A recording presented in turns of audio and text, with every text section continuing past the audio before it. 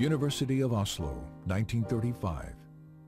While continuing to teach and develop his innovative therapeutic techniques, Reich began a series of laboratory experiments to verify the existence of a physical, biological energy expressed in the emotions. Using human subjects, Reich was able to demonstrate a charge at the skin surface directly related to feelings of pleasure or anxiety. The charge would increase when a subject experienced pleasure and decrease during feelings of unpleasure. From this, Reich concluded that pleasure is the movement of biological energy toward the periphery of the organism, while anxiety is the movement of this energy toward the center. He assumed this energy to be electrical. But was it?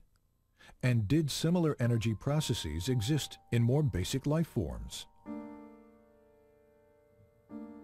Reich discovered that under certain conditions, sterilized and unsterilized substances such as grass, blood, sand, charcoal, and foodstuffs disintegrate into pulsating vesicles that exhibit a bluish color. He called these vesicles bions.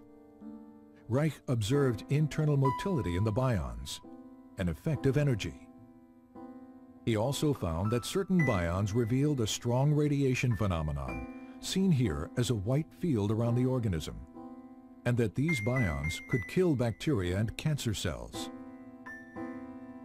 This radiation confirmed the existence of an energy that did not obey any known laws of electricity or magnetism. Reich called this energy orgone because its discovery had evolved from his investigation of the orgasm function, and because this energy could charge organic matter.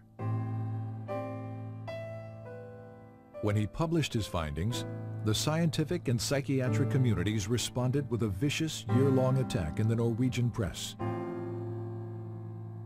In the wake of this response, and the inevitability of a Second World War, Reich began to look to America as the future home for his work. In August 1939, Reich sailed for America on the last ship to leave Norway before World War II broke out.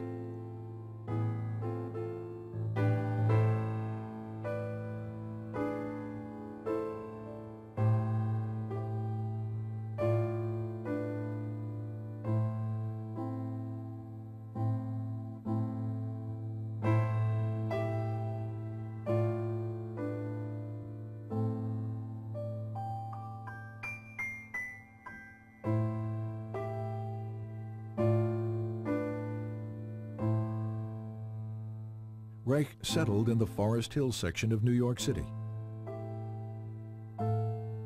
He taught at the New School for Social Research in Manhattan.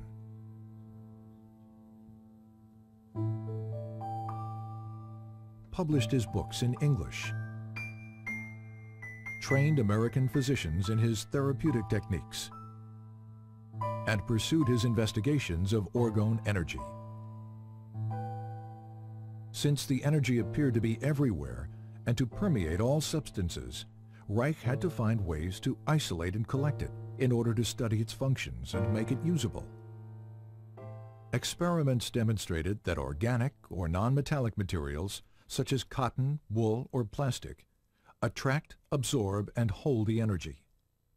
Metallic materials, steel or iron, attract the energy and quickly reflect it in both directions.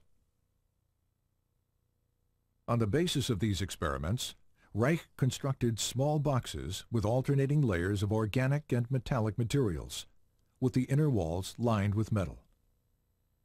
The organic layers attract the atmospheric orgone energy, which is then directed inward by the metal layers. Any energy reflected outward by the metal layers is reabsorbed by the organic material, attracted back to the metal, and directed toward the inside of the box. The result? A higher concentration of orgone energy inside the box. The more layers, the higher the concentration. This accumulation of energy can be verified in a variety of ways. For example, a constant temperature difference exists between the air above the box and in the surrounding air, contradicting the second law of thermodynamics. There also exists a slower electroscopic discharge rate in the higher orgone concentration within the box.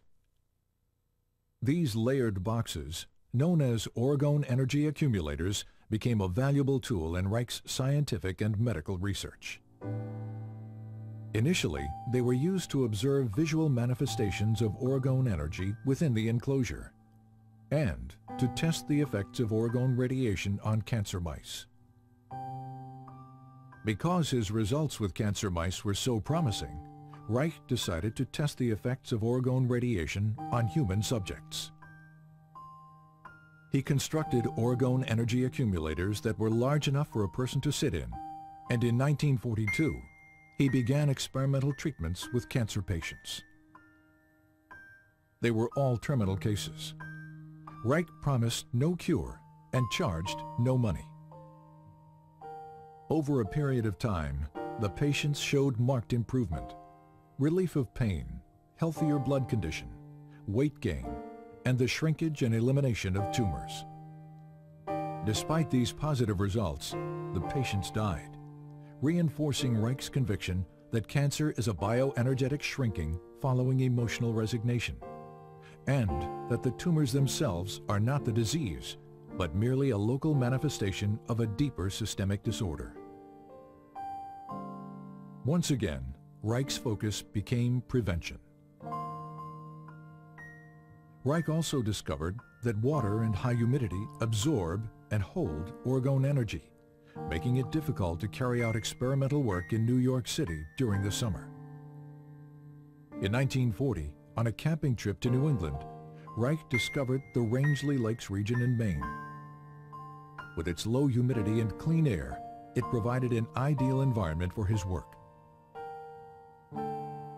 In 1942, Reich purchased an old farm bordering on a small lake. He called it Organon and envisioned it as a permanent home for the various branches of his work.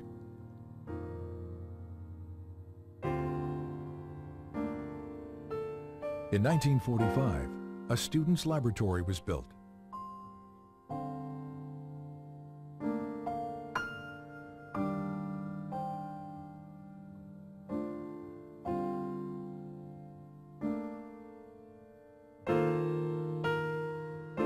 Three years later, construction began on an orgone energy observatory,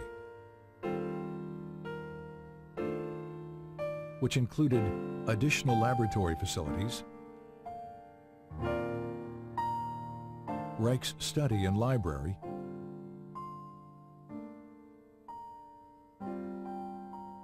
and outdoor observation decks. Funding for these buildings and for Reich's research came exclusively from his own income as a physician and teacher, and from loans and contributions by students. By 1947, after less than 8 years in America, Reich's work was attracting considerable interest as orgone research expanded into new areas of psychiatry, medicine, and biophysics. One of Reich's most significant new developments was the discovery of a motor force in orgone energy that had enormous practical implications. Here, Reich demonstrates a small motor being propelled by orgone energy from the body. And here, motor power is provided by orgone energy harnessed from the atmosphere.